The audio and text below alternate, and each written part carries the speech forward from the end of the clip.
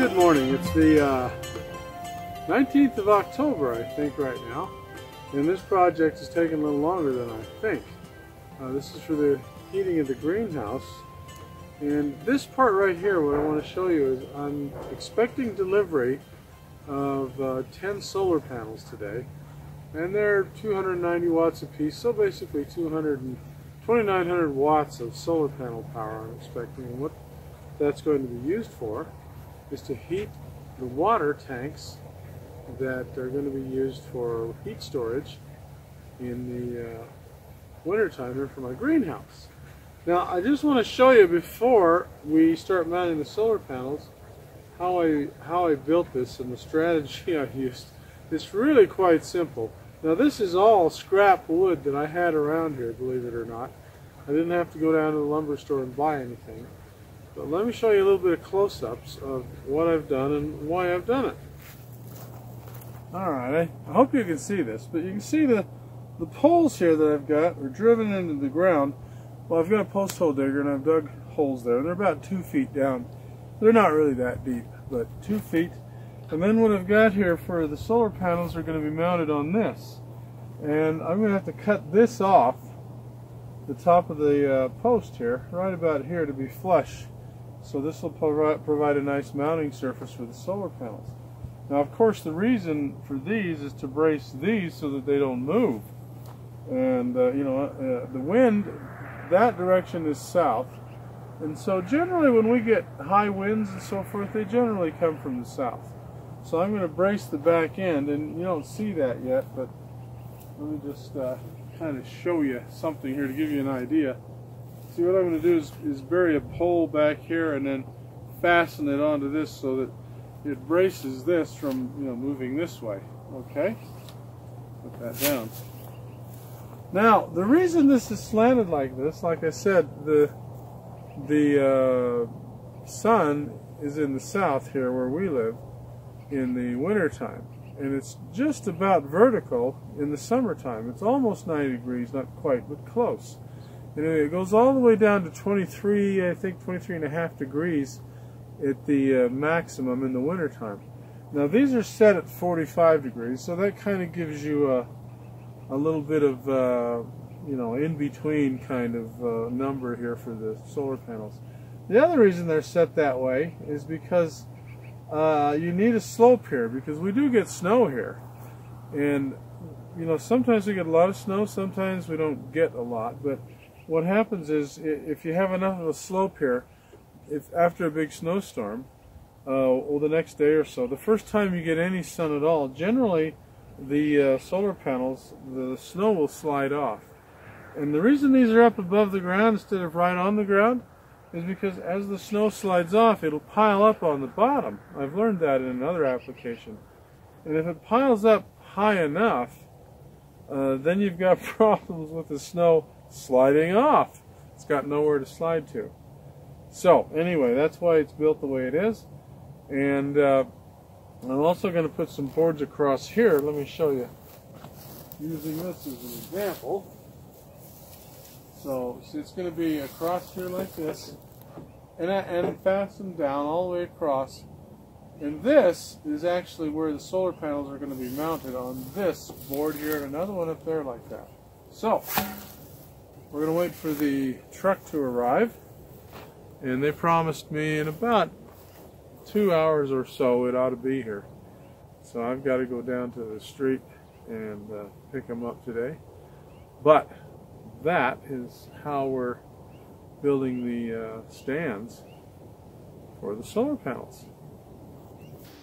Well, it turned out the solar panels didn't arrive for 2 more days, which actually was rather fortunate for me because I didn't have the stands completely finished yet. So that gave me a little more time to finish building the stands, and when they did arrive, I was ready for them. Well, okay, I've got one of the stands all built, ready to mount the solar panels to. And as you can see, I've braced them with these side braces and the vertical posts, and the top here where the solar panels are going to go, those are braced with these. So this is pretty darn solid. Now, as I mentioned before, this is all made out of reclaimed wood. Let me go over here. Now, after I mount the solar panels, I'm going to have to, of course, trim some of these down. But you can see that wood it's all reclaimed. And I know some of you might worry about that. And I'm not going to paint it. But let me show you something here that's for construction techniques. Now, I live in an area where in the summertime it gets a little dry, but we get a lot of snow, so the ground gets good and soggy wet. And I know that if you put a post in the ground and it's not a treated post, it will rot in a matter of 2, 3, 4 years. There'll be nothing but rot there in the ground, and I think that's pretty well true anywhere you go. So if you use treated, and this is pressure treated lumber, I assume it's pine, but you use pressure treated lumber for anything that's going to touch the ground or be in contact with the ground and could possibly stay wet for a little while, which the ground can do. The regular pine works great for anything above the ground that, yeah, it can get wet, but it'll dry out. So anything that's able to dry out quickly once the sun comes back and so forth, it'll stand the weather pretty good. And as you can see, the coloring here is quite faded.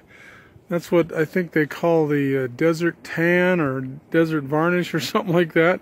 You see it on old pioneer homes and stuff like that. But let me show you something here just to kind of prove this to you. Now over here, you see the little yellow slippery slide, I think. And this is an old swing set that I built for my kids. It hasn't been used in a very long time. And it's actually been standing here for a little over 25 years. Now this piece of wood here was reclaimed when I put it together. And as you can see, everything in contact with the ground is pressure treated, but everything above ground, not necessarily.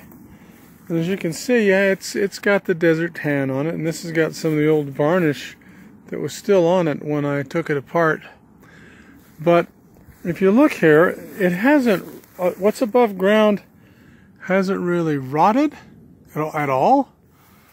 It has merely weathered, I guess you could say. And if you take a saw and you cut that, it still looks new on the inside. Now, if you look at this, here's some real good example. See, these are pine boards. Now they're bolted into the poles here that are pressure treated poles. But you can see they've been here for 25 years in the weather, and nothing's happened to them. Now this little platform up here, was for the kids, like a little fort to go up there. And all I did was use screws to hold that. But as you can see, it is still in pretty good condition, because the lumber that I used originally was pretty good quality lumber, but it was just regular pine. So, and here's the ladder to get up here, and you can see that that's still holding up pretty good. Now the point of all this is that I guess my experience and what I've heard, but this experience kind of proves it to me, that as long as you have, you don't need to do anything with your wood if you want to have it out in the weather, as long as it is able to dry out after it gets wet, after a storm or after a snow or after a winter or something like that. If it can dry out right away, it doesn't really rot. And so I'm not going to worry about doing anything to preserve the wood here. I expect these to be here for a long, long time. But I'm just going to, put the posts in the ground out of pressure treated lumber. Anything in direct contact with the ground is going to be pressure treated lumber. And anything that is not, it's just scrap lumber that I have around. And even if it does look like it's old now, I'm not going to worry about it.